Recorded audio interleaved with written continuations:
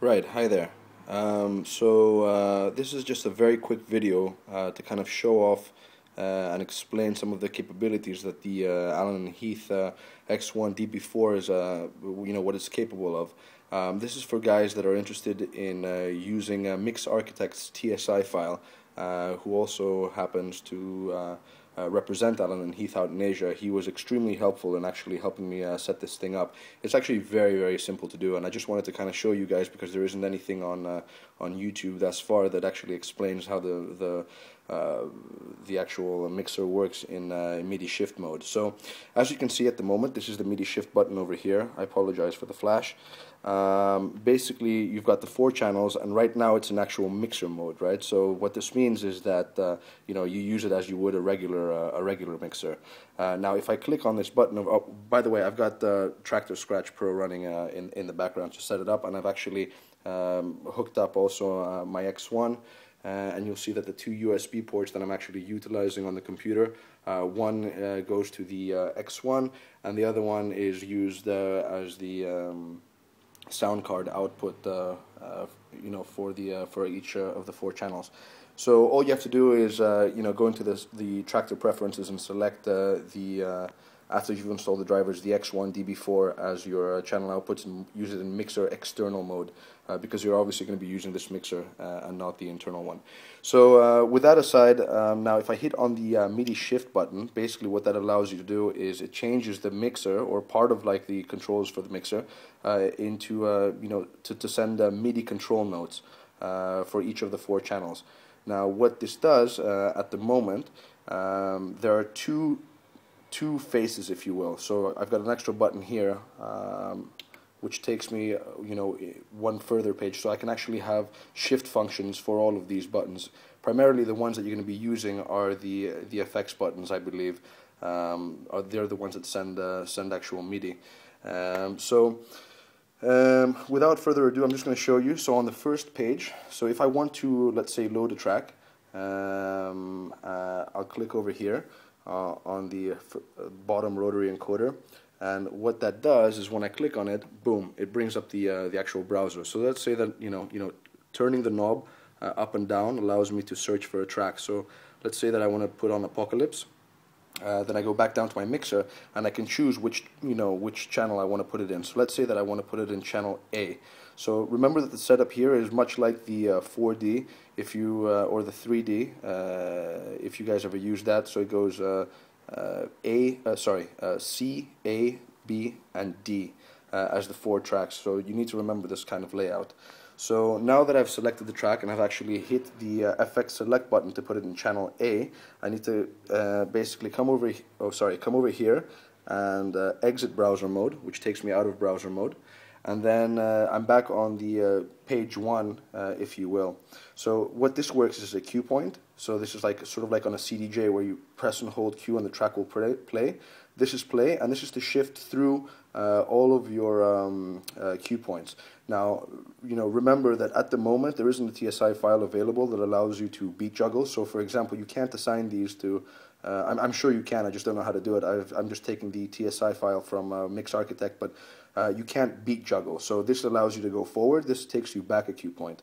So at the moment I don't have any, but I have cue point 1 because I've just loaded this from my hard drive. And then basically if I click on the next cue point, you'll see that the cursor is going to jump, I don't know if you can actually see this very well, to cue point 1. Now coming back here, I hit play, and if I raise the volume a little bit, I can do that. Now it's pretty cool. It's very, very simple to use, very, very easy.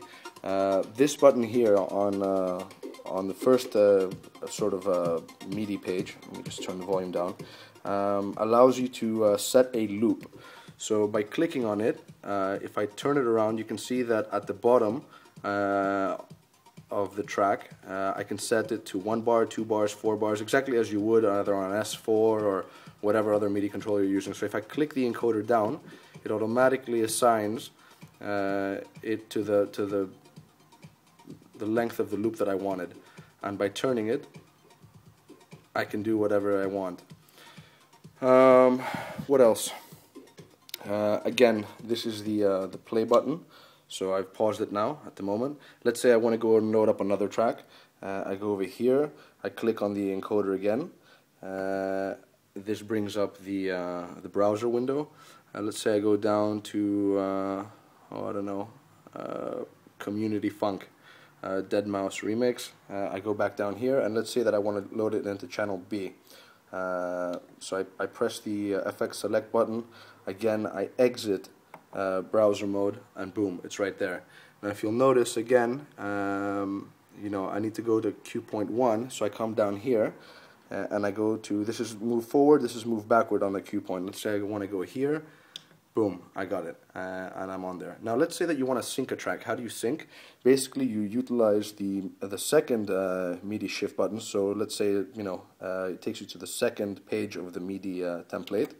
Don't worry about this, just brings up a menu, and then what this allows you to do is you press the, what would usually, sorry, I'm on channel 3, what would usually be the looper function now becomes the sync function. So if I click on that and I press it down, it's synced, and it goes synced to my first track, whatever that is. But now, so I've got no tracks playing, so this is just syncing to whatever it was last. Now, away from that, what else can I do?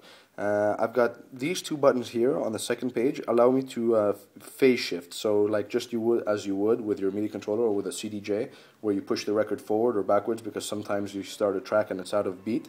What this allows you to do is kind of like you know, push it forward or backwards. So I'll show you an example of kind of how that works.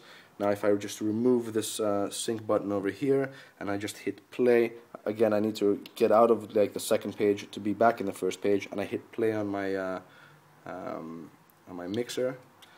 I bring it up a little bit. Now if I go back and I hit that MIDI shift button that I was telling you to take me to the second page, now if I press forward, you'll see that it's speeding up and again slowing down. So these actually work. So it's a very, very easy to, you know, mixer to use. Now let's say that you wanted to use an effect on top of that, right?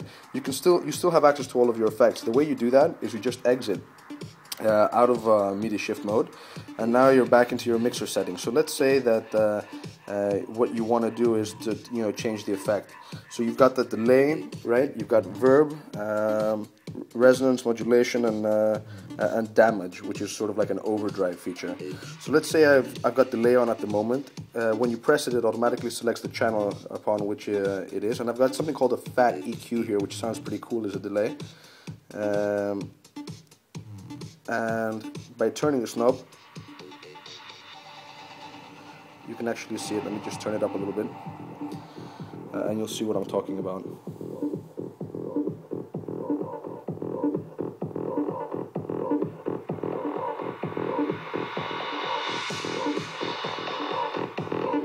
So you get the point.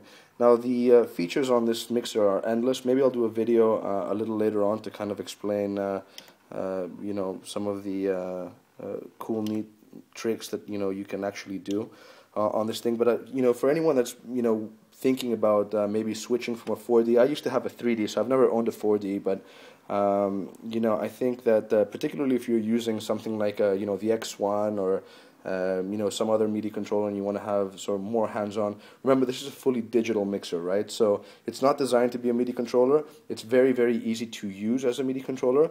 You can MIDI map it, although I'm not a MIDI mapping expert. If you want the TSI file, you can find it on the Native Instruments website. And you know, just search on the forum and you'll find it from Mixarchitekt. Again, I owe a lot to this guy. He's actually helped me out massively, despite the fact that I'm based in London. You know, he was very, very quick to respond. He represents Alan and Heath out in Asia, so anything, any questions you have directed to him, I'm happy to help from my experience so far. It is a beast. I love this mixer, and the sound quality from all the effects units are just second to none. So you know, if you guys are, you know, lucky enough to kind of be able to find one at the moment, you know, or have the dough to shell it out, I highly recommend this mixer. It is phenomenal. Okay, thanks for watching.